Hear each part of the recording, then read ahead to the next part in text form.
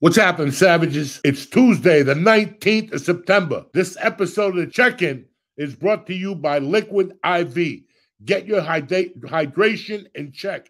Just mix one stick of Liquid IV with some water and get hydrated 2 times faster than with water alone. Available in awesome flavors, cherry, Concord grape. My new favorite is the white peach, sugar-free. Made with quality ingredients and 3 times the electrolytes of your leading sports drinks. Adding Liquid IV to your routine is going to be a no-brainer now. Listen, real people, real flavor, real hydrating. I've been with these guys drinking their product for close to 4 years now. I love the strawberry, the dark cherry. They got a new cherry, but this new white peach sugar-free, forget about it. And if you drink cocktails, that's even better. Put some rum in this thing here. You'll be floating and stuff. But anyway, grab your Liquid IV in bulk nationwide at Costco. But I'm going to get you 20% off when you go to liquidiv.com. Did you hear what I just said? 20% off when you go to liquidiv.com. Use code Joey at checkout. That's 20% off anything when you shop for better hydration using promo code Joey at liquidiv.com. Take a chance, Columbus did. It's tremendous. The Check-In is also brought to you by Manscaped. Listen, if you're going for the clean-shaven look but hate the mess and hassle of a wet shave, listen up, guys. The Handyman, Manscaped's new electric face shaver, lets you shave up to 3 days of growth. No water or shaving cream required. Who's better than Manscaped? Nobody. They got the same solution for your balls and your asshole.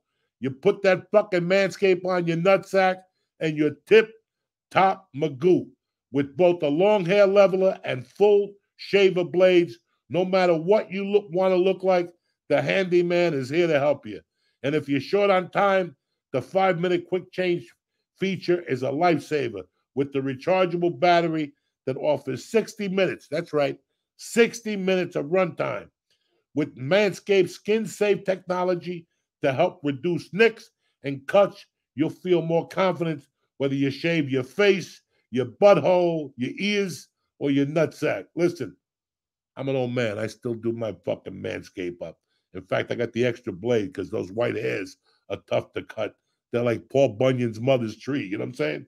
So if you're a guy on the go, never leave the Handyman at home. Perfect for travel. It's compact and airplane friendly. You ready for this?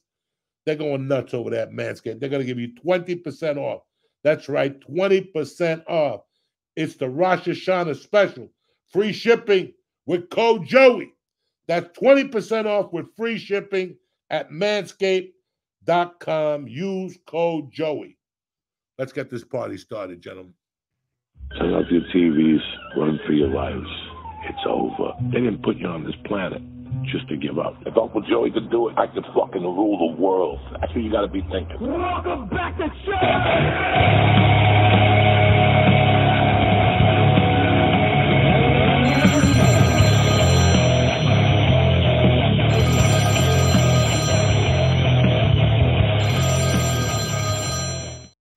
Pick that phone up, bitches. It's What's Monday, up, cocksucker. What's happening? Tuesday. Who are you kidding? Tuesday, the 19th. I'm officially 60 and fucking 7 months now. So I'm past the 60 and a half. I didn't know you counted half birthdays now. What are you going to do? Things are bad all over. How's your week going? My week's going great. I had a lot of fun this weekend in Saratoga. That was a blast. Thank you to everyone who came out and said hi. I had a great week. And then it's fun. I was driving back and I was just listening to my bets lose, which is fun the entire way back. And it was just the Green Bay Packers. They just fucking broke my heart yesterday. You know, why are you messing with those people? They're still in the state of confusion up there. Papa's gone. They don't know what's going on. The other fucking let's start back to last Monday night. God, I feel so bad for them. I felt bad for them, but I got to be honest with you guys. I don't know. I'm a fucking old idiot. Corporations have risk assessment people. You know, Yeah. that people have risk. I'm just a fucking, I don't know nothing about football. I don't know the games, but I know the money they were paying them and what they were expecting from them. Like I live here in New Jersey, and I go to the gym in the mornings, and they always have, when I ride the bike, they have like Sports Center on, and every morning it was like, are they going to win the Super Bowl? It was like, guys, the guy's 39. He's got a great defense. He's got a great offense. He's got not a good offensive line. And he's a different fucking Aaron Rodgers. He wears a ponytail now. He doesn't eat cheese. He's a vegan. That's a different world. That's like, me with stand-up. Like, if you hire me now for a headlining gig, you know what you're going to get. Oh, I'm going to go up there and improvise. That's why I don't take the gigs. He took the gig. He took the challenge. And he goes down 4 plays into it. The Jets, first of all, they're the fucking kiss of death. I was a Jet fan last night, my man Steve. I said, they got this. You know how the Scientologists give those fucking IQ tests? Yeah. They got to go to a Jet game with those fucking people and take IQ tests and go, why do you keep coming here? You're in no danger. You dress up with the fucking silver chain on like a Momo with the green shirt on. I mean, they make more on the shirts than what they do from selling tickets. And people pack it in every goddamn. I don't understand. And I was telling my friends, like, I grew up here in the fucking 70s. And the expectations of your teams was so much bigger. Like, it's even Belichick in the 70s. Well, the New England Patriots didn't have that dynasty like, fucking the Jets had, like in the late 60s. They won in 69, But all these teams now, we just accept. We go to this fucking stadium. We pay $3 a ticket. And we got to go home and, like, you got to get back on the train with that jersey. They just got killed. Can you imagine the Giant fans last Sunday night had to get back on that train with that Giant shirt, 40-0? I light that thing on fire when I got home. I'd rather go home shirtless. You know what I'm saying? Before we forget. What happened? Oh, yeah. Hamas Satah. Happy Rosh Hashanah to all the Jews who struggle. I've been saying this since day one. Don't sleep on the Jews. They're making a strong comeback. But in reality, they never left. Bam. I saw a clip today of Ian Edwards' joke where he's saying he likes Jews because they named their holidays after black women. And he said there's he knows 5 Rosh Hashanahs. It killed me. But listen, I hate every New York sports team, and maybe except the Mets. But I respect Jets fans. Like, they've been shitty. I respect them too because they keep showing up. Even though nothing good's going to happen, they keep showing up. But now we're living in a fucking New York City area where all 4 teams are fucking god-awful. I mean, the Giants played a great game yesterday against Arizona. But they're supposed to kill Arizona. Huh? Arizona is trying to lose. They got 2. They fired their backup quarterback, and they hired 2 backups. They signed 2 backups who had never played it, and they're doing great. Do you see that? There was that one where the Arizona quarterback ran it in, and the guy looks like he has like a health condition, like he has no hair. He just rolled over the guy, like he just killed him. But they ended up coming back. The Giants came back, but never have I was hearing, I don't know. I was hearing the 80s.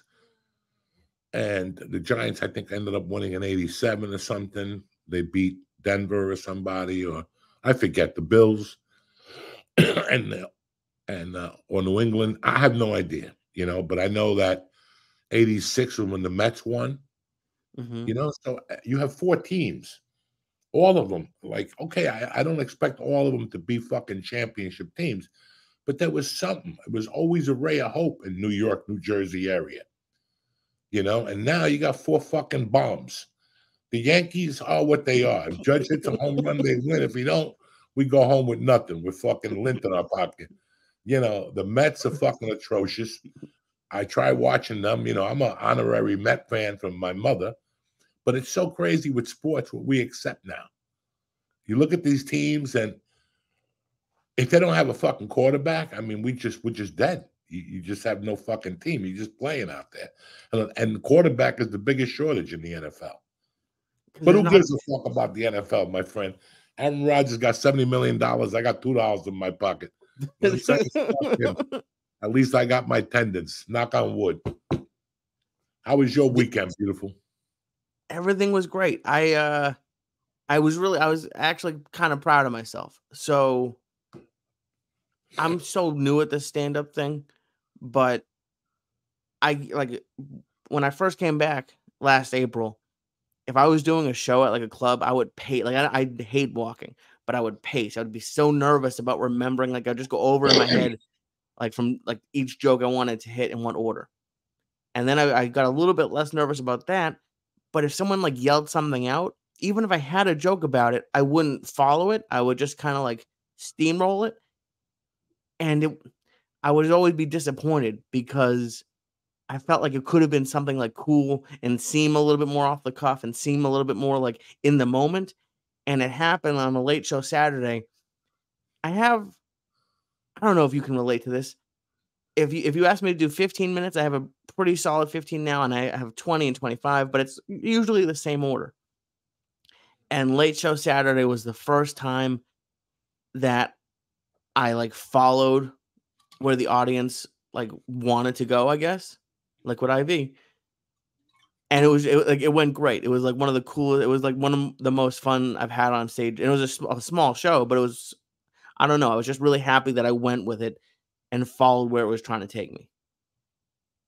Very interesting. When you called me Saturday night, I was watching the Colorado State game. When you called me and when you told me that, it made me very excited because that's a big thing that a lot of comics don't know what to do. Do you address it or do you not address it? If you're in a room, working a room, and a waitress comes in and she's having a rough night and somebody bangs into her and she drops 3 glasses and the whole audience notices, you have to react to that in some way or form. I don't want you to go for it if if there's nothing really there. Mm-hmm. You know, don't put the waitress down. There's so many fucking different things. Don't put the waitress down. You know, I believe in one thing. Sometimes somebody says something that's so fucking stupid that if you join in, it's going to ruin the fucking show. But sometimes somebody gives you something and it's what do people call it? A hanging vine? I've never heard that, but that makes sense. It's just something that's there. It's like when you're going for a triangle in jiu-jitsu and and all of a sudden you switch it to an arm bar. You saw something. There was a hanging limb somewhere, you know, and that's comedy. There's always a hanging limb. I always played it off. If I could take it somewhere, I address it. Sometimes they just throw something right on your fucking lap. And if you don't address it, you feel bad like you have been. But if you address it and they got somewhere to go with it, there's an old tape of mine that I was at the Flappers with you one night. Uh-huh. I got on stage, and within the 2 fucking minutes, I got on stage, some lady goes, "Talk about the Jews." You remember that? Okay, in my world, let's just use that for an example. If I go, shut up, lady. I don't talk about the Jews. You know, they've suffered through, you know, that's the typical Hollywood comic that would say it. Let's talk about the Jews. Let's talk about the fucking Jews. Obviously, she said that because she's Jewish. I had to look real close because I can't see in the dark. You know, Rosh Hashanah says it to me, and fucking she's black. So I played with the Jew joke, and it won. It was good that night. Now, some nights is going to be bad, and some nights is going to be good. And some nights, Lee, you're going to have a 45-minute spot. And at the 3rd minute of your show, somebody's going to say something, and you're going to run with it all the way to the end of the show. You're going to get off the stage going, I can't believe I didn't say a joke. See, that gives me anxiety. I haven't done that. I've ad-libbed for maybe 3 minutes. Like I don't feel like I'm funny enough yet to just go off the cuff and not do material. When did you start doing that? like not doing material? When I first started comedy, I was very anal like you, and I would not go up there without a prepared set. And sometimes I would just do, like, let's say I had 3 minutes, I'd put like 3 jokes, equate them to be 1 minute apiece, but they'd be 10 seconds apiece. Right. And Yeah. there with 2 fucking minutes of dead air. And I started reaching. That's what I call it, reaching, you know. And then I got comfortable with comedy, but I came to New York and I made one of the biggest mistakes that a lot of New York comics make is they speak to the audience. They call it ball busting. And for a while, I got involved in that. When you ball bust, you're telling me you don't have material. So when I come right up on stage and I'm like, how you doing? I'm Lee Syatt. What do you do for a living? You know, and yes, it's entertaining for a while, but eventually a club owner is going to go, hey, do you have any material? You can't keep improvising in my club. Really? And some guys get really good at it. Some guys get really good at it, and I appreciate that. But again, it's like going to Vegas and throwing a 50-50 dice. I don't know where my set's going to go. And that's great when you're an MC and a feature act. But when you're a headline, unless you're really good at it, you know, they're paying 25, 35, 45 bucks to see you. You know, that's great that you could talk to the audience for 20 minutes, but they're there to hear about you and your world. How your world is different from their fucking world. Do you ever use it as a way to like mine new material? Like if you weren't headlining, like if you were doing a set at like the Ice House or the Store, but you never really, I don't even really remember you doing it that much. You would ad lib yourself, but I don't really remember you talking to the crowd that much. No, because it took me it's like playing basketball and getting a rebound and dribbling and going right back up. That's the worst thing you could do in basketball as a forward, is bring the ball to the ground and dribble it. And once you start to doing it, it's a hard fucking habit to break. And once you start talking to the audience, it's a very hard habit to break. It's a habit that I started in 92 and a half when I started at the Broker as a house MC. And then I came to New York in 93 and I fueled it with the clubs in New York. I saw it working and I would try to do it. And then when I moved back to Colorado, tail end of 93, again, I was back into there. And then something happened in 94 that I got to start writing material. And I did. But when I got to Seattle, I started doing it again. Thank God, Seattle was a little bit more structured of a city for me. And the club managers spoke to you after your set. With my situation was a gentleman named Carl Womanhoven. I just spoke to him on Facebook the other day. He was the club manager on Mondays. And he would always talk to you a little bit. And he said to me, you don't want to take that habit down to LA. And what was it about him that like you took his advice? Because I would imagine there'd be some club managers who'd be like, fuck you. He was very knowledgeable about stand-up and just the way he spoke to you. It was never disrespectful in any way or sense. And then I gained respect from him, and I would talk to him after all my sets. Yeah, I would talk to him after all my sets. Just, why not? On a Monday and Tuesday, why not?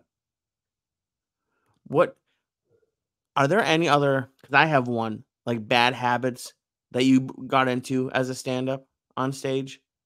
Speaking to the audience, going on stage with a bottle of alcohol.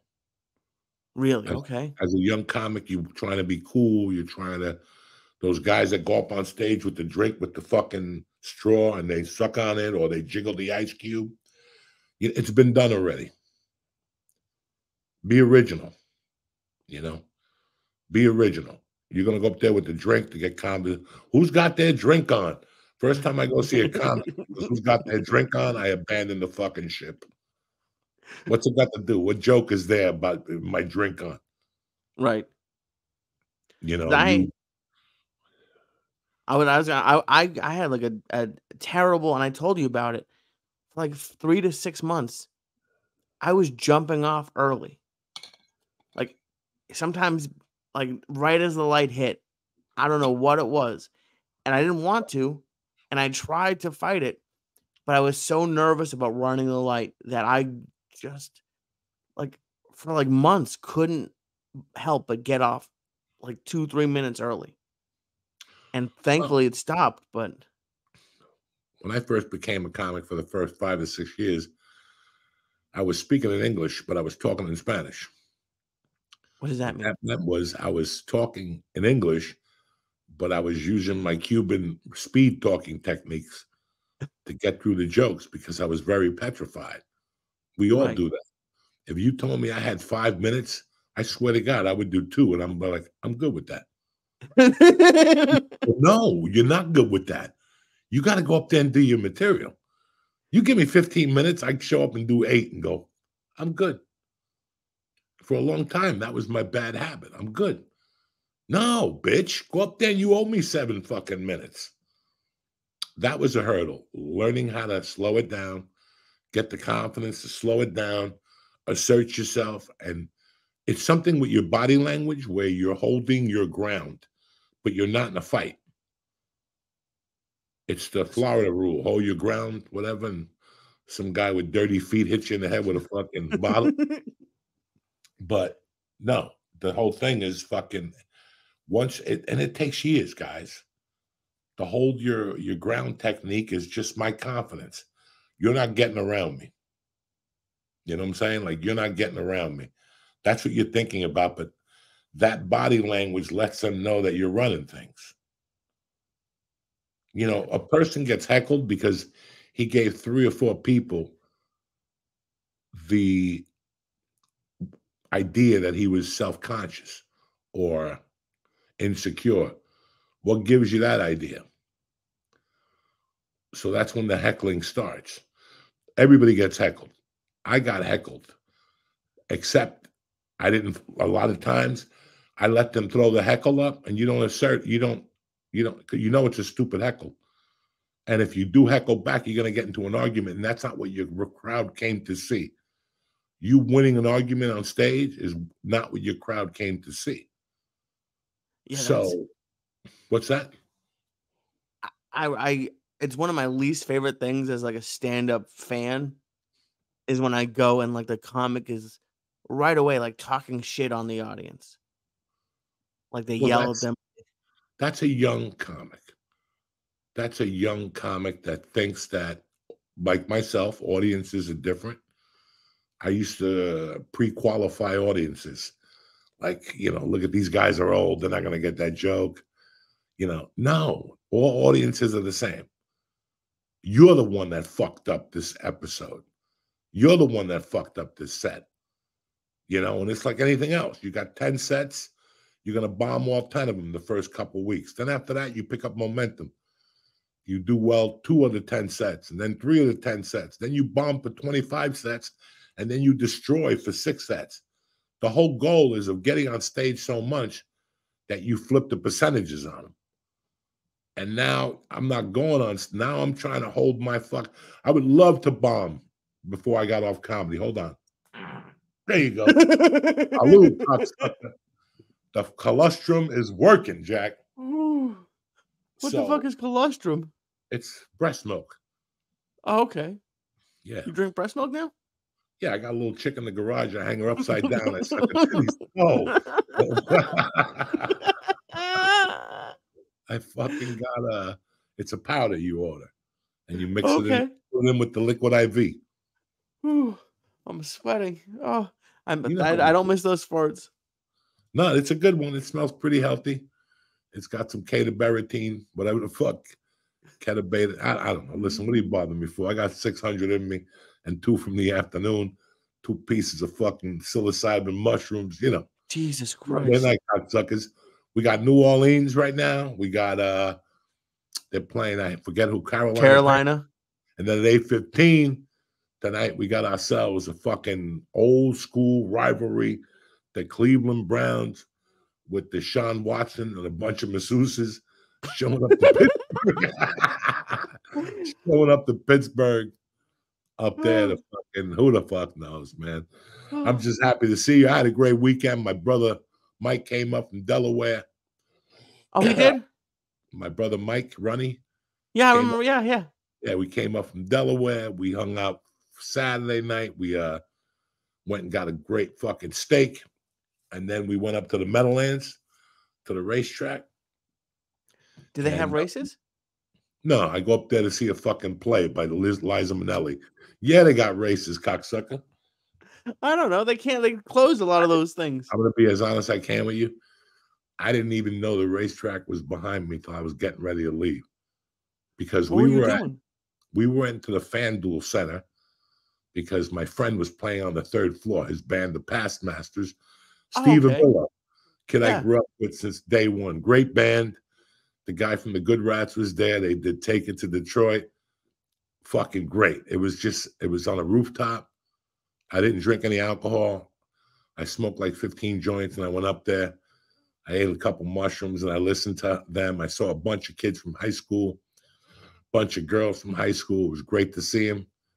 I'm surprised you even went down there. What's that? I'm surprised you even went down there. Trust me too. But I had to get out of the house. I had to go see my man Avillo. It's been too long, and it was a perfect night. It was perfect. It's September in New York City, brother. San Gennaro feast started last Thursday, and I still haven't gone over there because I want to go in the daytime. But the nights this week are going to be so fucking beautiful. Like it rained here all day, but tonight's fucking beautiful. Is it your favorite time in New York in the fall? Yes, it is. Yes. What about because I love everything about New York, but why is the fall your favorite? Because it's just something in the air. The Yankees are in the playoffs. No, not this year. Hello. That's why when 9/11 happened, it hit me so hard because I knew that's the time of the year it'll be in New York City. Now their little fucking fiesta was torn down by. So I always think of that. Like, I love this time of the year in New York City. It's fucking beautiful. It really is beautiful.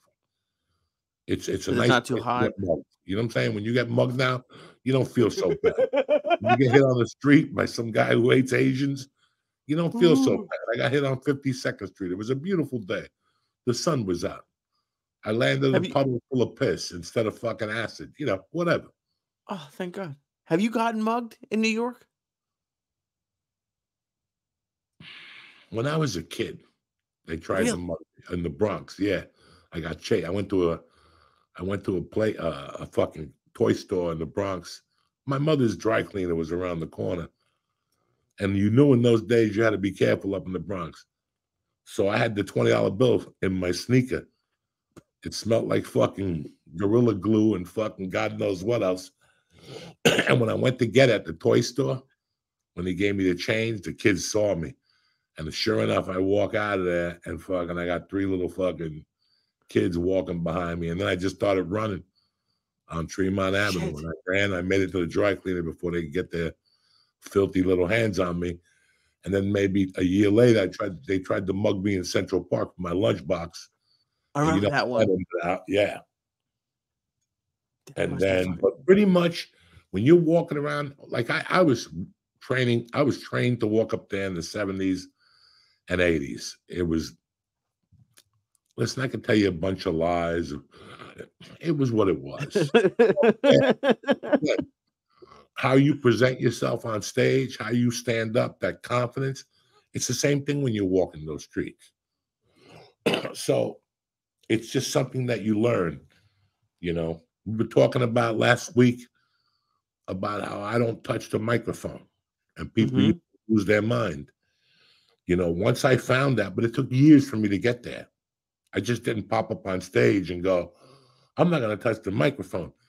It took years of trial and error. And that trial and error, how to touch the mic, how to hold you. You ever see an open mic when he pops his elbow up and he's green? On the mic stand? I could tell what you're doing by the way you hold the mic. You've always told me that, and I've always followed your thing. I know you're gonna give me shit for this. Have you watched any of Mrs. Maisel on Amazon? No. And I'm sure you hate it. The one thing because I actually like the show, the one thing that upset, she always leaves the mic stand in front of her, which is like, I don't take the mic out, but that's the one thing, like, everyone taught me is like, if you're going to take the mic out, you got to move the mic stand. And she always leaves it in front of her. It bugs the shit out of me. You don't like that show? Everybody has their own thing. And when you pull her aside and you ask her one night, like when you're having coffee, Miss Maisel, why do you leave the fucking microphone there? She'll tell you. She'll tell you something that in her mind, she thinks she's fat and she fucking wants to hide behind the mic. I mean, we all have the craziest fucking reasons, Lee. You know, everybody has a fucking different reason on why they do things. Lee, what works for me might not work for you. And what works for you might not work for me. I was talking to Lenny Clark the other day, great Boston comic. Mm-hmm. He was in one of Rodney's specials with Bill Hicks and Dice. Fucking, he was there. You know, he was fucking there. And we were talking about something. And I go, I don't know how you're feeling today, but I want you to know something. That for a year, I tried to be you. I went out and I bought so many suits on a credit card. Like I had a credit card from my divorce. Right. And I would go to whatever it was called. I forget the store. The guy's name was Bob Schultz. And I would get a suit from him every week. And it would always have to have a label inside. Even if I would get like a label to put in there. Because Lenny Clark, when he did the set that night, his jacket opened and he had a label in there. I loved that look on stage. I tried it for a year. And then I had to finally fucking give back the suits because it wasn't working for me. But I didn't know until I tried. Was it that you didn't feel comfortable? Do you think the audience didn't like? Not that they didn't believe that you'd wear a suit. The audience wasn't buying it. You can't put a silk hat on a pig. The audience was not fucking buying it. And I'm okay with that. They want me to be a hooded sweatshirt, sneakers, Adidas, jeans. That all came to play later on. I used to wear work boots on stage. That don't work. I'm not a construction fucking worker. How do I find this out? By trying. I'm very lucky to get to go and do some shows with Josh Wolf every once in a while. And he told me that he would do like experiments for a year. Like for a year, he sat down on stage. For a year, he walked around. For a year, he left it in the stand. And like, so it's, to me, it's so scary to test things out like that because I feel like every time I do a set anywhere, I'm auditioning, like trying to prove that I belong there. Well, that's the other thing. I was thinking about that, and I'm sorry to interrupt you, but let's say you're a feature act. Let's say you're an MC and you go to, let's just make up a club, Joey's Steakhouse. And then you go the first year as an MC. Then the second year, he really likes you and he puts you as a feature. And then he puts you in there again as a feature. Now you're in there, one MC and 2 feature times. He pretty much likes you. You know what? On a Thursday night and on a Wednesday night, I don't know why you're not experimenting. On a Sunday night, I don't know why you're not experimenting. They already like you. You're not going to lose I get the first 2 times you perform there, you want to be liked. Listen, nobody wants to eat a bag of shit, but you got to try you got to try your new stuff. And you have to, I really like, listen, man, I love stand-up. And I love being impressed by stand-up. I love watching a stand-up and going, fuck, and saying, I can never do that today. Right. I can't do that today. Tomorrow, maybe in a year. So I always like to keep it fresh.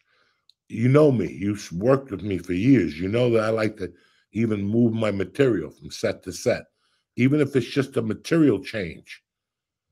Because that'll throw them off. How many fucking people come to the early show and the late show? How many fucking times would I do a show in Chicago and then the dumb agent would book me like in Toledo, Ohio, and it's the same fucking audience 4 hours away? Now they're telling me, I went to see you in Chicago, and I'm like, God damn it. I got to come up with material out of my ass because I don't give a fuck. I don't give a fuck if it's one day or 6 months ago. If you see me within a year, I should have new material. Well, when I come to your town once a year, every 18 months, right, I should have a new 45 minutes. There should not be a joke heard. There should not be so many fucking things. But the And I'm crazy like, thing with you go ahead, bro.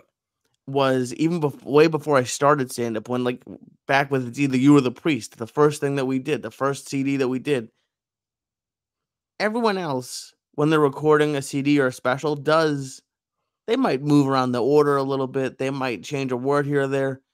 You never did the same joke the same way.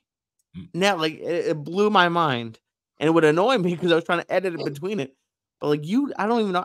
To this day, I don't know how you did that. Well, it's 20 years, Lee. It's 20 years. At the end of 20 years, if you don't have a complete grasp on this art, you didn't work this fucking art. Okay? If you don't have a complete grasp of it, somebody told me that's great that you're doing comedy 10 years. Come see me when you're doing comedy 20 years. And I got to be honest with you, they were right. I saw a lot of improvement, a lot of confidence, remember I told you that before the pandemic, that last year before the pandemic, I was learning things. I was going on stage and doing something and going, where the fuck did I get that from? Not to you or anybody else, to myself. And for some reason, my mind would take me to the specific night where I was in Montana or Salt Lake City doing a triple run or doing some club. Who the fuck knows? But I would say, wow, thank God I did that night, because I would have never done it. Like, it's just crazy. You just improve, but you got to give it a fucking chance. And now with Instagram and Twitter and all this shit, it makes the comedian take 50% of his time to work on that, when he should just be focused on the stand-up part of it for the first 5 or 4 years. I would, because I know I'm just pissing somebody off on Instagram with my stupid fucking jokes. Right. And you know what? There's been a lot of talk, and and it doesn't even matter about the specific comic, but there's been a lot of talk about how much of your act is coming from truth and how much of it is made up. Do you have any opinion on being able to, not fabricate, but make things funny and change what happened? And let me give you a story here that I always thought about. I was very scared of always doing this joke. I was petrified of doing this joke, Lee. And when I would do it, I would go, fuck, I'm done after tonight. I'm going to wake up on Monday and there's going to be a notice at my door, and there's going to be 3 police officers with an animal control animal, because people will just believe anything. I had a joke that I did coke with my cat. Okay, yeah. Okay. The story of the matter was, let's get down to basics. One night I came home fucked up on coke, or I was getting coked up there. And the cat came over to me, and anybody who's done cocaine, you're lonely. So I kind of started talking to the cat, like, what do you think? And I caught myself and I'm going, am I fucking retarded? In that whole conversation, like, I thought that he was talking back to me.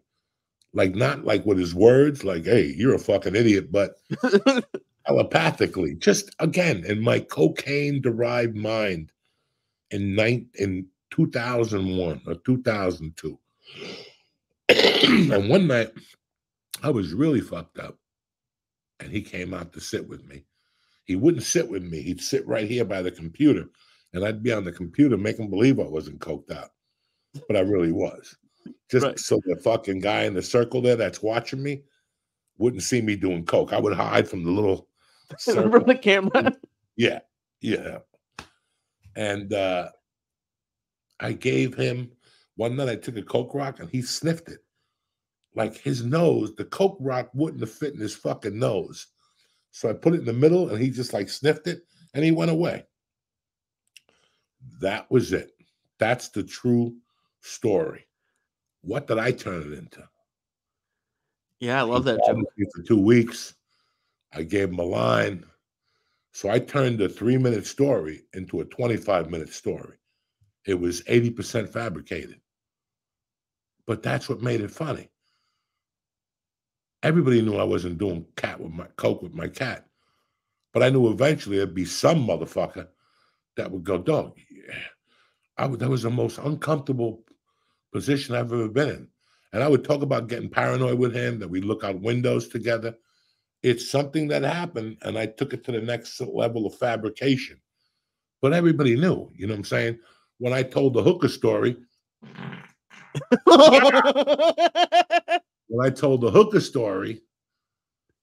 that was the real story.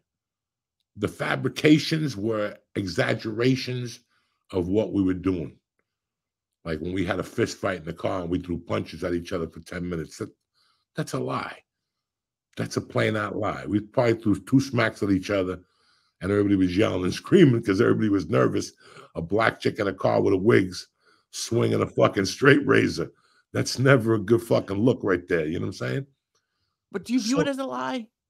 Huh? Like that word, I don't view it as a lie. It's not a speech. It's a, we're trying to make people laugh. A lie to me seems like very negative, like we're doing something to, I don't know. I don't view it as a lie. I never told a joke that was completely fabricated. Like I was in the city one day trying to get some weed, and I was here. I was in New York City. I wasn't living here. I was passing through, and I landed at Port Authority, and I checked my bags at like one of those lockers, and I took the A train up to Harlem, and I went looking for weed, and I couldn't find it. And the next thing you know, I went to get the A train back, and when I went downstairs, I saw a crack hole. I was on the phone with Josh Wolf, and he'll tell you that the girl came up to me and she's like, for $3 and a lighter, I'll suck your dick. And I'm like, Josh, did you hear that? I did a whole bit on that years later that, and it was basically for $3 and a lighter, I'll suck your dick. And I go, hold on. And this is the true story. I go, how about $1 and a book of matches? Go fuck yourself, you fat, stinky motherfucker. And I'm like, fuck you, bitch. And she walked away and she came back and she goes, okay, $2. I mean, it was just something that it was. And at the end, what do you think? I'm going to go into a fucking cave with it or sucking my dick? You're crazy for $2. Listen, it's like getting a fucking porterhouse steak for $2. You're eating somebody's fucking possum. Right. You're not eating no steak. What's a $2 blowjob at a train station going to be like? Your dick's going to be purple until next fucking whatever, Rosh Hashanah. You can't even go to grandma's to eat the fucking soup because your dick is purple. It's a $2 blowjob. I was never going to go into that. I don't think the joke took me to that she sucked my dick. It was like we got into an argument and she had a black eye and which she did. And that was the truth. I said to her, well, you smoke crack. And she goes, no, I fell down or something. I forget what the whole thing was. But that was something that happened that I turned into something else. And you don't, because I don't feel like, I don't know. I don't feel like they had a whole article about someone and I just don't, I don't know. I don't feel like it's a negative thing. I don't feel like we're going out there telling our life story like it would be crazy. Like that's, I don't know. Do you feel like your life is, maybe your life is funnier than most? I just feel like, you take, that's what like learning how to make things funny is. So that's why I think storytelling is so hard. I'm not good at it right now. It's so hard. Today. It's so much different. Yeah. Yeah, you're looking at it different. I did too. I didn't discover storytelling till 1999. I was 9 years into comedy. And I moved to LA and the Vagina Monologues was big. So I wanted to do something to compete with it. And I called it the Testicle Testaments. And then years later, you and I revisited them with stories. Because that's the story. The Testicle Testament was a story where you found out you had balls. Not that you fucked a neighbor, not that you beat up Nikki from the corner, a different situation. But hold on, we'll leave it at that. I got to give a word out to my sponsors this week before the fucking game starts. They get their action in. All right? Give me 2 minutes. I'll be right back. And now for a word from our sponsors. What's happening, beautiful people?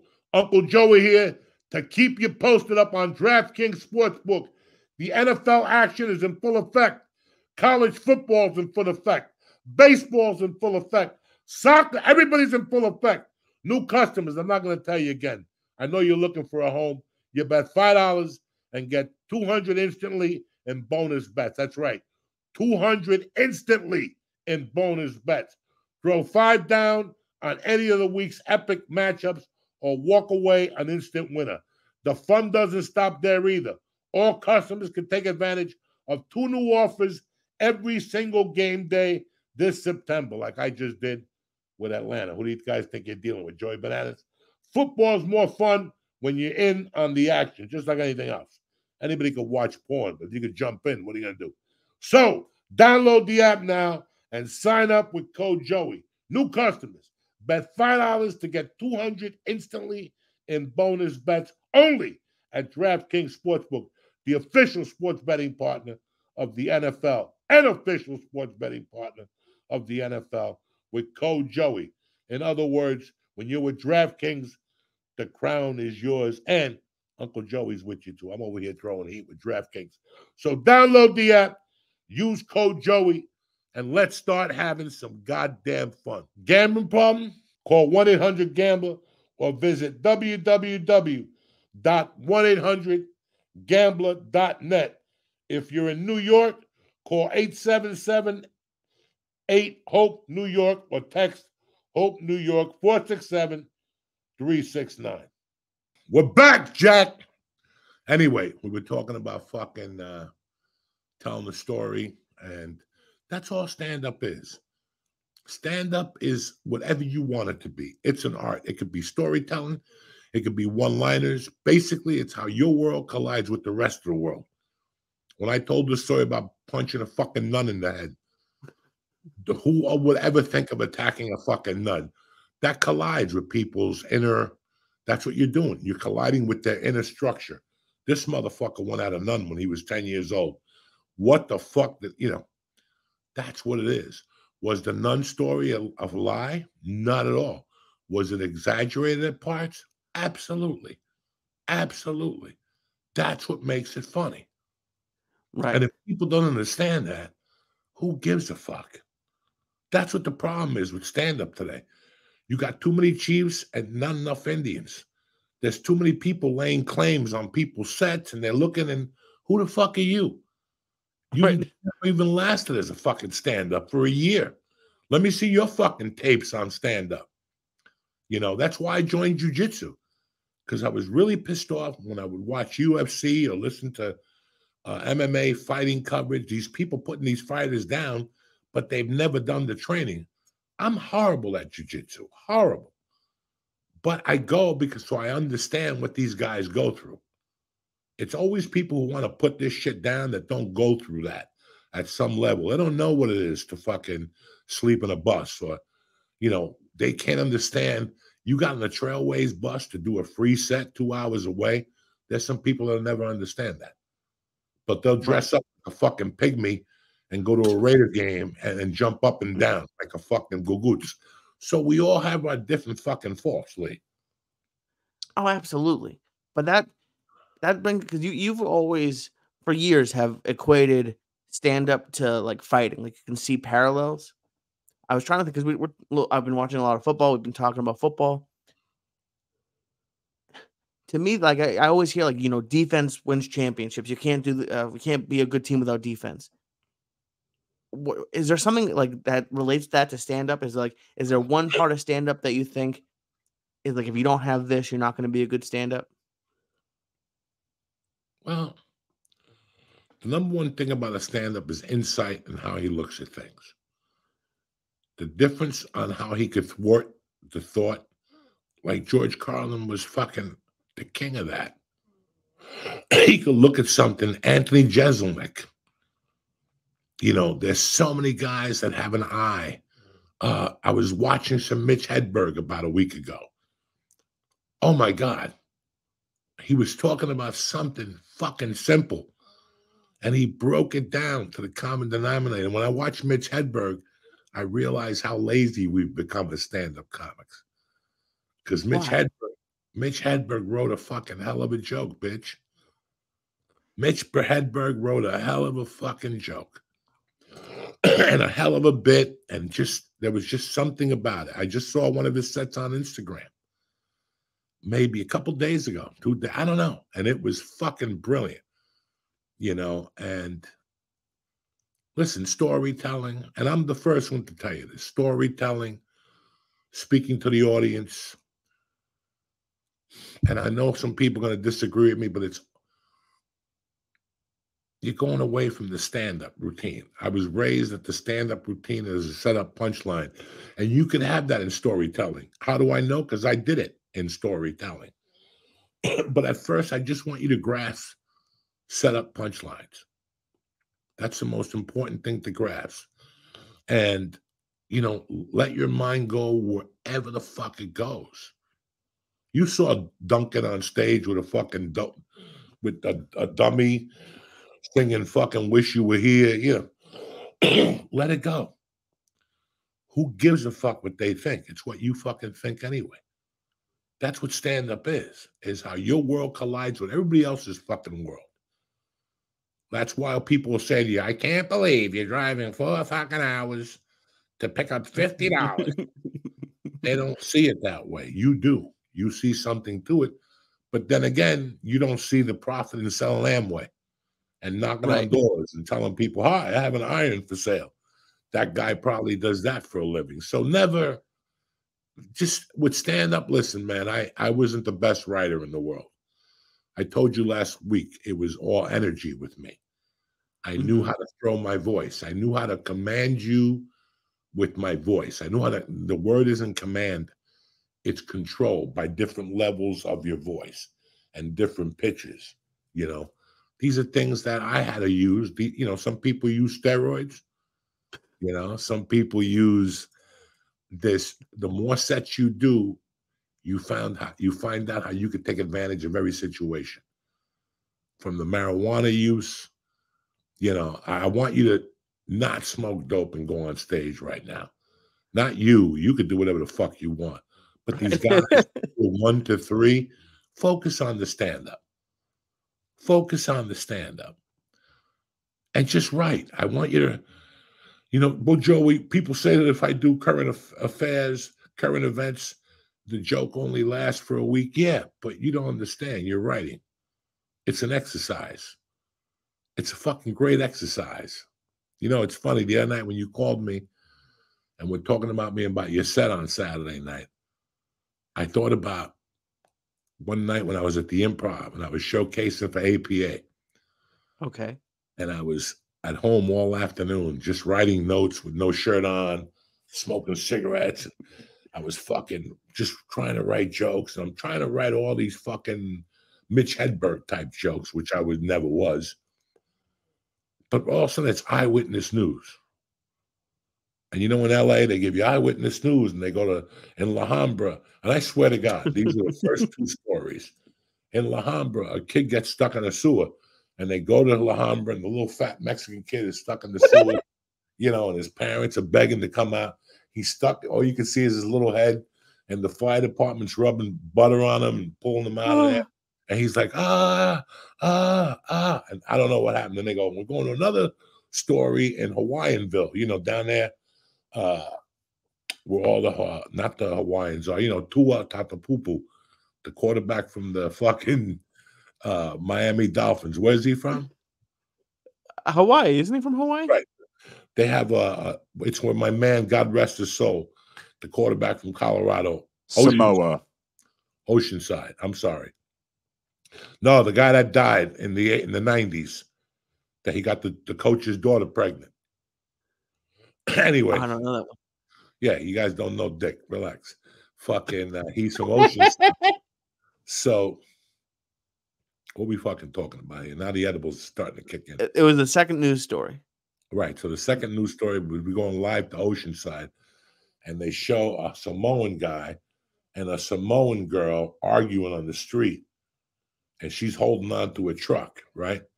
And Okay. all of a sudden, you see the little Samoan, because the Samoan chick was bigger than the Samoan guy. This is one of those fucking rare situations. They were dating.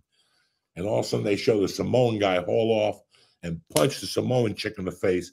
And she basically goes down like a Weeble's wobble, bangs her head, and pops back up to her feet. In that instant, the guy got in her truck and started taking off. And you see her chasing him down the street. Her sandal had broken off, and she had one sandal on. Her feet were like mine, big, dry, and ugly, with missing toenails and shit. And she's running and chasing the truck. And all of a sudden, you see her dive into the truck, and he speeds up, and she misses. And she just hits the concrete, and you see her get like torn up. He's like taking off, beep, beep, talking about Hawaiian music and Don Ho and shit.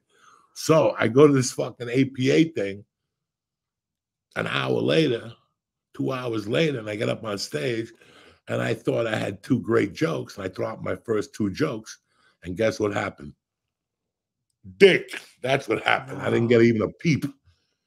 And something made me stop, and I said, anybody wants the news tonight? Anybody see that fat little kid get stuck in the sewer? And I just went with it. What the fuck was he doing in the sewer? Looking for a fucking burrito? You fat fuck. Get home. Do your homework. I just ran with it. And then I went into the Oceanside thing. I didn't even know what I was talking about. But it was a 7-minute showcase. So I killed 5 minutes with those two jokes. And then I threw my closer in. Voila. Fucking. But the bad news was APA never signed me. You know what I'm saying? So. Did they like that stuff right off the cuff, though? The audience liked it. I really did. I'll never forget those two because, and after that, I started watching the news, but the jokes weren't any good after that. It was just that particular two stories, you know.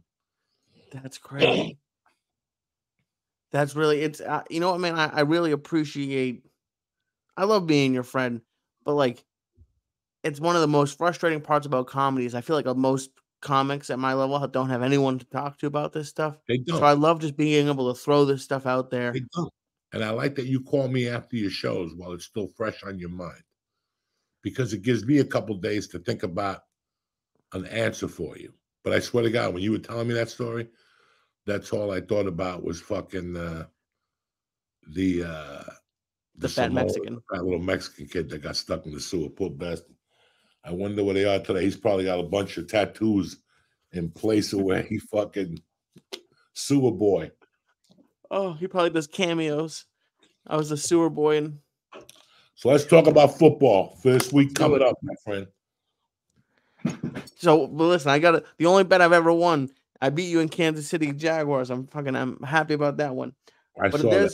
Congratulations, cocksucker. The only one I'm going to have all season. Don't get too crazy. Remember, when you go to DraftKings, you got a motherfucking profit boost. Right now, you got the Saints and Carolina at 3 apiece. The line is still Cleveland 2.5 over the Steelers. Who do you like there in the second game? Fuck nut. I'm going to go with Cleveland because I feel like Pittsburgh, and I actually have. Do I have Pittsburgh? No, but I think Cleveland's going to beat Pittsburgh. I think Cleveland's pretty good. They got that good. They got Nick Chubb on defense. Okay, now Thursday night, you got the Giants against the 49ers in San Francisco. San Francisco's given 10.5 points to the poor Giants. They had a great game in Arizona. What do you like there, Tarzan? I think that one, to me, is going to be I think San Francisco, is going to just destroy them. I don't think it's going to be close.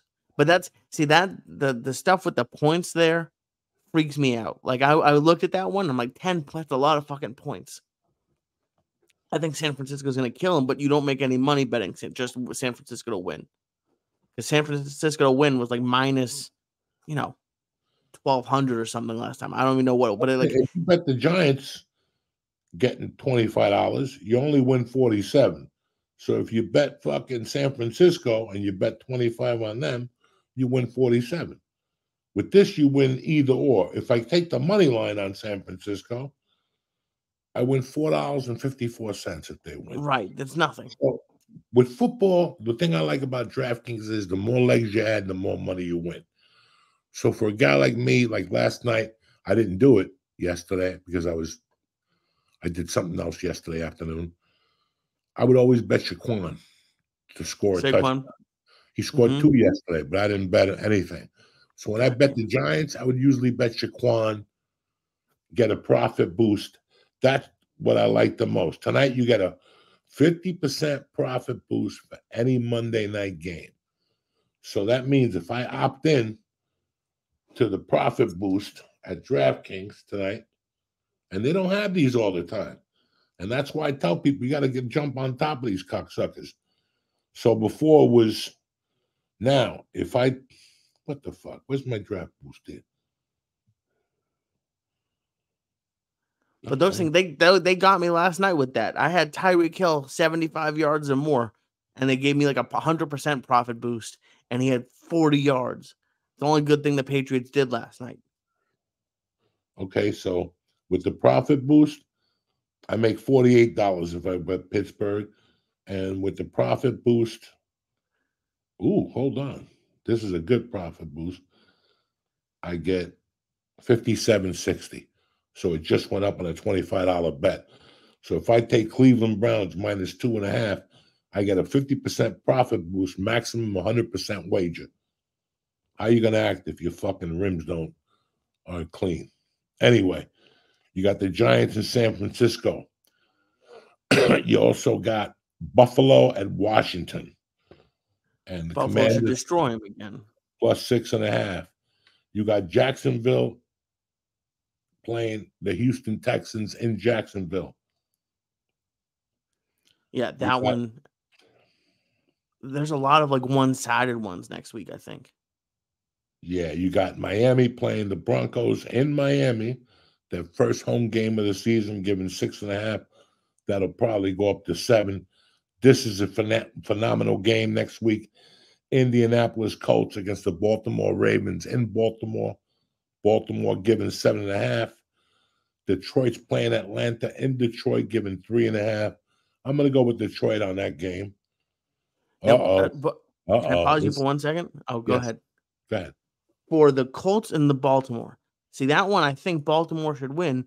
But when I checked before, the over-under was 44. Yeah. And I think it's going to go, because I look. So this is when and I don't know if I'm overthinking it. The Colts have allowed 31 and 20 points. Yeah, you're overthinking it. You don't think it's going to be over 44? Don't work for it. Yeah, but let the line, it's only Monday. Let the line breathe for a couple of days and let's see where it goes before you start making selections on over. No, because that could shift 3 points. Something could happen there on the 3 points. So, yeah, listen, man. Ravens could throw up some points. And Indianapolis Colts got a new quarterback. This is pointing at an over and under. You're like, well, shouldn't it go over? You never seen a bookie with a part-time job. Next, New England Patriots against the Jets in Horrorland Day. The Jets are, look at this. New England's given 3 points. We had, and I feel so bad for whatever his name is, the Jets quarterback, but we just destroy him. I think we're gonna win this game, but if we lose to the Jets, if the Patriots lose to the Jets, Bill Belichick should have to retire. That would be embarrassing. I was watching him last night, and I'm like, with all the great things he's done, it's time for somebody to tap him on the shoulder and say it's time to go. You've won I don't know how many rings. You've done so many great things. You got a team that you don't have enough time to turn them around. No. Like he's got to start all fucking new again with these guys. He's too old. He's done what he had to do. He has nothing to prove to the people of Boston or New England or anybody. So who gives a fuck? Anyway, you got the Chargers playing the Minnesota Vikings. I don't know. I don't like these two teams. Cleveland Browns are playing the Titans -4. Let's see what happens tonight. Arizona is playing the Cowboys in Arizona. Arizona's plus 12 points. Kansas City's playing Chicago at home. Kansas City's -13. I like that bet. Pittsburgh is giving 1 to the Raiders. And next Monday night, you got, what is this shit? 2 fucking games again? These people getting fucking creepy. Philadelphia against Tampa Bay and the Rams against Cincinnati. That's a great game in Cincinnati. I think my boy is hurt. What's the matter? Joe Burrow, yeah. Huh? Joe Burrow is hurt, yeah. And Major League, I've been doing okay. This is what I like about here, man. Let me see. The Mets and Marlins are tied up. Cincinnati's winning. You know I got them tonight with the profit boost. And I also got Philadelphia over Atlanta and Atlanta. It's the third inning. If you know anything about Atlanta, they come back fucking every game. You bet them money line. Right now, Atlanta's losing by 2. If you put a $25 ball, and now they're not taking fucking money line because I decided to hit the fucking board. They think I'm Lee Sayat. Here you go. Boom. So if I take the money line right now for Atlanta, if I bet $25 on the Atlanta Braves right now in the third inning, you get back $77.50. Are they losing? Yeah. But in the third inning, they're losing to Philadelphia. They got Phillies pitching a great guy tonight. I forget what his fucking name is. It don't matter. And but that's Monday night. I like looking at baseball because everybody's betting football. Listen, right. it doesn't mean you're a big shot if you know who's going to win New Orleans or Carolina. It doesn't make you a big shot if you know who's going to win Cleveland, Pittsburgh. You know what makes you a big shot? That you win money, whether it's $25 or $10. So tonight, all the focus in sports is on Monday Night Football. A guy like you, a slick little hustler, boom! You know what I'm saying? Fucking get a 50% boost on any live MLB bet tonight. What I'm going to do is this right now, right in front of you cocksuckers. I'm going to opt into that. And I'm actually, who shot that duck? And I'm actually going to put, come on, cocksucker. I'm actually going to put 25 on Atlanta. Bonus available. The bonus is MLB 50% live bonus, maximum $100 wager, 50% profit boost. So now if I take Atlanta the money line, they win. I put $25 in to win $111.15. Jesus. You know, guys, this is not to be popular at the bar and tell your friends who won. If you're gonna bet, you're doing it to win fucking money. And you're trying to double your investment. So if I put 25 down, 47 is not acceptable. It's not acceptable. I got Chinese lunch. I got bitches. I got bills to pay. I got gas for my fucking car. You know. So, what's your favorite pick of the week there, Tarzania? If you had a bet. I think the Chargers are going to beat Minnesota. I think the Chargers are going to beat Minnesota. I think that I have a couple unders. I think the New England versus the Jets is going to go under 37. That's what I saw it at. Right now, I understand you want to wait on it, but I think that both offenses suck and both have good defenses. And the other one I had was the Colts in Baltimore over 44. Yeah, I like that too. I like the Ravens too, kid. Yeah, the Ravens, Lamar Jackson's great. And I like the Colts, and I like their new quarterback, but they pulled him out of the game last week because he had a concussion. So they might have like their backup in. So I don't know. Those are the three. Because the other one, and you said it today with Saquon, the anytime touchdown, Ramondre Stevenson. I don't think he has a touchdown yet this year. If he does, it's not for the Patriots because I think the Patriots are gonna beat the Jets. If we don't. It's an embarrassment. What's with the we? You getting out there this week and doing fucking practices with them? Yeah, you know, I have to. Listen, I would help them out at this point. That's how bad we've been. What do you got this week? What kind of shows you got? This Thursday, I'll be at the Loft in Chicopee. It's a good Jewish deal. We have for $20, you get a buffet and a comedian. So I'm there on the. It changes every week. Sometimes it's chicken, sometimes it's steak. They got veggies. It's a fun deal. Mystery meat? No. I have never, knock on wood, because I always eat it. I have never gotten sick. I love going to places where there's not much else to do, which is exactly what Chicopee is, and they're so much fun. And what do then you next have week Friday I'm and Saturday? Friday and Saturday this week. I don't have anything right now. Friday, Thursday through Saturday next week, I'm in Omaha with Josh Wolf. You know, right now you're doing the best thing you can with stand-up comedy. You're living on your rules, on your terms. You've got a day job. You're not worried about fucking headshots like they were in LA already. You're not worried about your resume. You're not. All you're worried about is getting on stage every night. And this is the best time of your life. I think for me, if I have to look back, that was the best time of my life. 91 to 95, fucking getting in a car with 4 of your friends. And even in Seattle was where I really learned I was a true open micer up there that became a feature act up there, not in whatever. When I went up there, I was already kind of featuring 25 minutes, but going up there, that camaraderie I had with Brody and Josh and Tana Manu and Mitch Hedberg and Stanhope, it was, I'll never have that. I never had that again. So when you're driving to these gigs and you're thinking, fuck, I can't wait, take your time. Take your time. I've heard other people say, you've said it before, I have and it's not even just stand-up. In life, I have a hard time being patient. And I'm really trying. I'm really trying to enjoy it. But Lee, you know me. You think I was patient, my friend? No, probably not.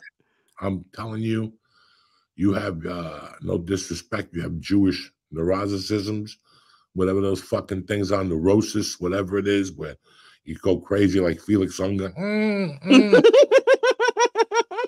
So you don't need it. I mean, with you, I get it. And with me, I'm not going to lie to you. We wanted everything to be perfect. You know, you want everything to be perfect, but that's why it's stand-up comedy. It's not going to be perfect. A waitress is going to drop a glass. Audience member is going to puke. Audience member is going to pass out on edibles. We've seen that a couple of times in the last 10 years, you and I. You experience a lot of different audiences. Don't ever blame it on the audience. Blame it on yourself. You tried to be, how many nights have you gone out there with too much ego? And you know how many nights I would kill on Tampa?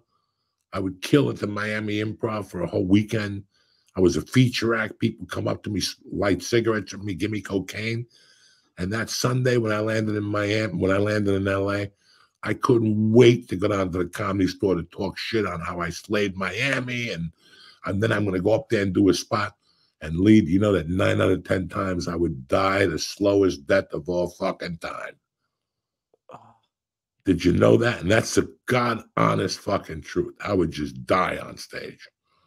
And would it just deflate you, or would you think like fuck them, or like what would you think? You would go, what the fuck? I just did the same set I did the last 5 fucking nights, and it killed every night. And now at the Comedy Store, I died.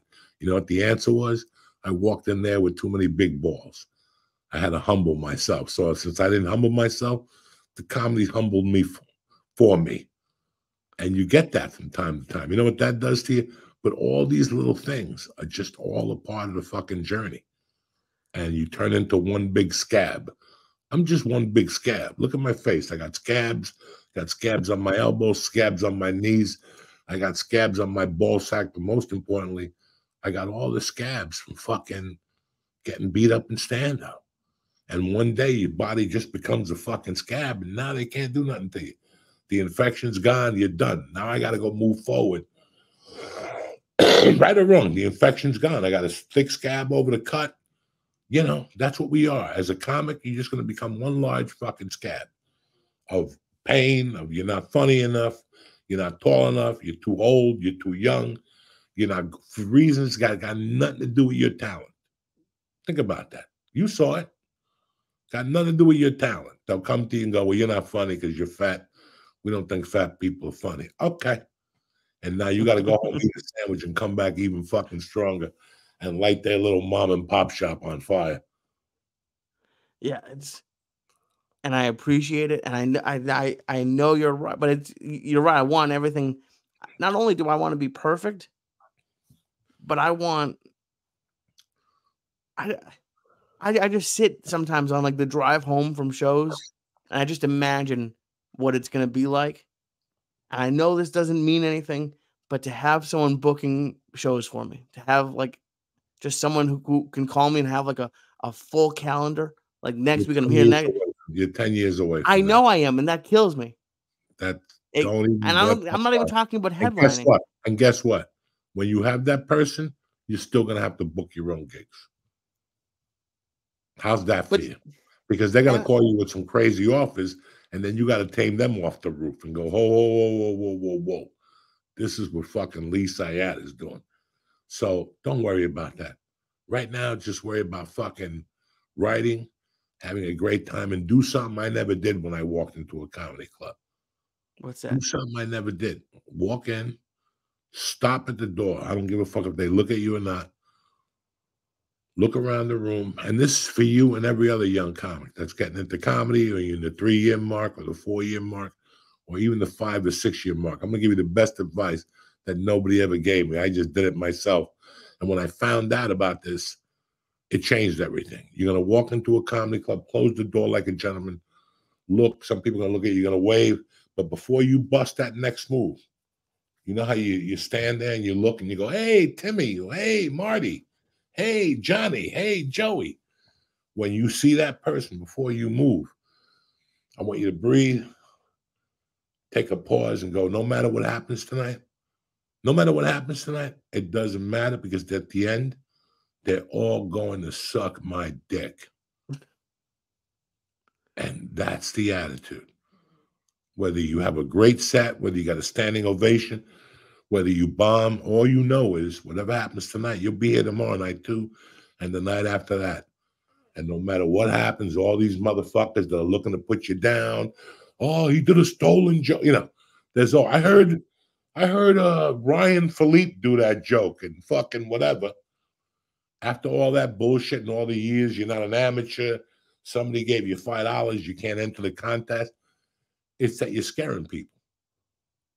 When all that shit happens, it's that you're starting to scare people. You're going outside the normal circle. And that's a complete education that we'll get to another time. But from now on, do what I didn't do. Do what I did years later, and I wish I would have done it from day one. Walk in, breathe, Jim Morrison. Take a look around, say which way the wind blow. With a little girl, forget it. Just take a look around and which way the wind blow. Notice whoever you have to meet. Hey, how are you? And right there in your mind, as your body's stepping forward, that motion that we do right there, no matter what happens tonight, doesn't matter. Because eventually all these motherfuckers are going to be sucking my dick. I'll see you next week, cocksucker, but we'll talk during the week. I love you, buddy. I love you, buddy. And now for a word from our sponsors. Stay black. Welcome back to church!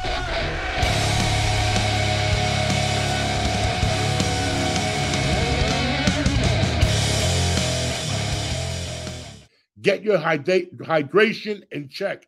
Just mix 1 stick of liquid IV with some water and get hydrated 2 times faster than with water alone. Available in awesome flavors: cherry, Concord grape. My new favorite is the white peach, sugar-free. Made with quality ingredients and 3 times the electrolytes of your leading sports drinks.